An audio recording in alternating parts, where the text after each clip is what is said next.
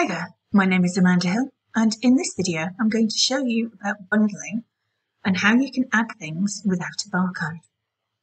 So I've gone across to the Add a Product just from here and then go to Add Products. You can see that I've got it highlighted so it sits across here for me too.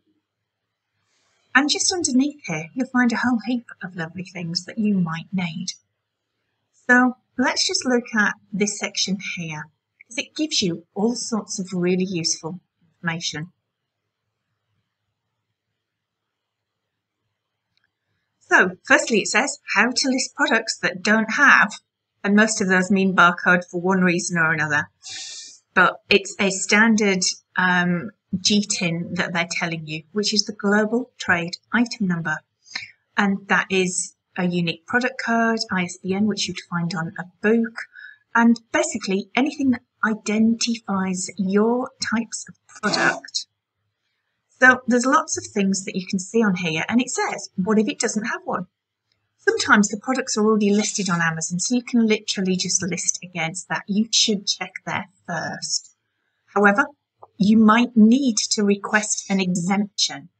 So there's lots of different reasons why you would do that. And you can click through and find the overview of the category requirements and things that need it. So let's just go down to where you can apply for an exemption. So here is the link that you need. So just click through. And here you're going to put in the category and the type that you're looking for. So you're going to select category, and I'm going for beauty.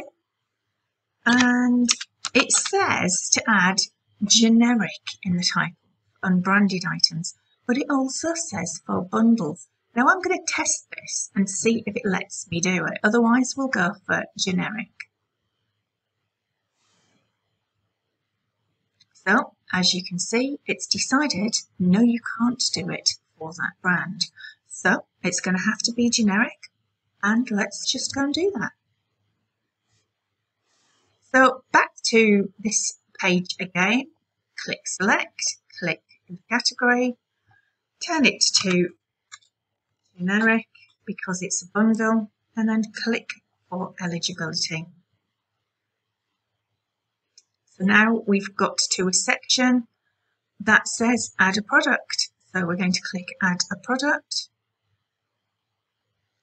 Now I know that my product is not sold on Amazon because it's a bundle that I am creating. So let's click I'm adding a product not sold on Amazon. Now clearly I've been here before for varying different things. However, the category that I'm looking for is makeup.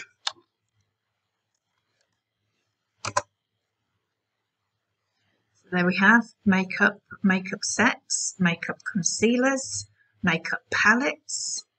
Now, as it happens, none of those are what I actually want.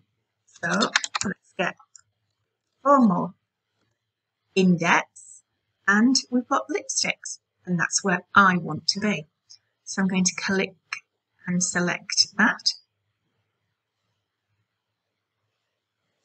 And now I'm just going to add in all of the information that it's asked me, add my pictures, add my content, make sure my title is optimized, make sure my bullet points are optimized, and name my pictures before I upload them.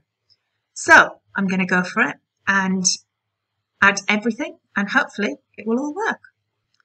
So I filled in what it's asked me on this, and now I'm going to click save and finish, or perhaps I'm going to add some variations in first and some pictures. I think we best do that first.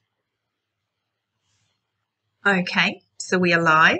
Let's see how long it takes to actually get listed and see how long it takes for sales. Now you can't just sit back and hope that sales come. You can either direct traffic from outside Amazon, or you can use ads from inside. Whichever way, creating a listing and expecting the world to make it happen is not how Amazon, or any business for that matter, works. You then need to have a plan of action to make it happen. So hopefully you can go off and make your own now.